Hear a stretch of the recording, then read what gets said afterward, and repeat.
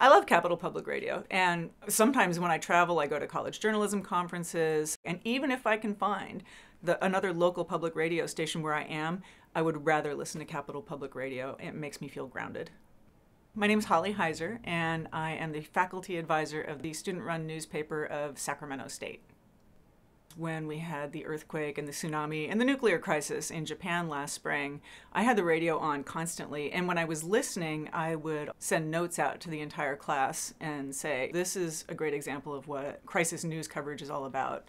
So it was a great place to send them, not only to encourage them to listen to the radio, but I know there's a website they can go to get more information. It's just a real tangible way to share good journalism with them.